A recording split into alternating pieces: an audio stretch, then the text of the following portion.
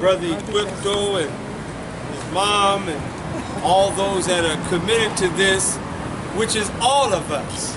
And the sacrifice that they're making, the least we can do is sacrifice on our end to draw attention to the statement that they're making with their lives, their bodies, their spirit. And we don't want this to be just them, but we want to find a way. If you've got a few extra hours in the course of your day, come on by. If you've got half a day to spend or a whole day, whatever sacrifice you and I can make, let's make that sacrifice. We want to call a press conference right here. We want to have a rally right here.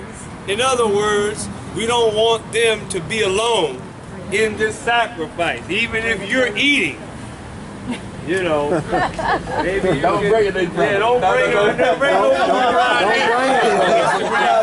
Yeah. Stay down the block with your burgers. But, you know, the main thing is you are making them to know that they're not alone, that this is a movement. We're their family, they're our family, and we're going to do what we need to do to draw attention to this wicked action of the SFPD and those who back them in their wicked actions. They need to know that there's a movement and that nobody is going to be left out here to suffer without the family coming together and rallying around them and letting it be known that we are backing this 100% in whatever way we can. So for the next week or two, we want to be out here in a rotation. We want to plan activities to make sure that the attention is being drawn to this cause. We have 3 demands, and we expect and insist that those demands be met. So you spread the word that we're out here, that they're out here, and that they're not to be out here alone.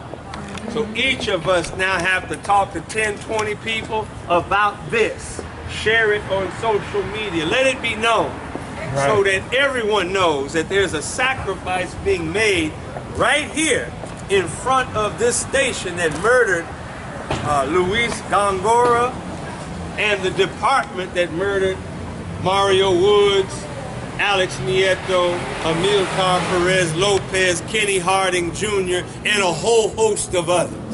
So thank you for your courage, your strength, your example. It's inspiration to all of us.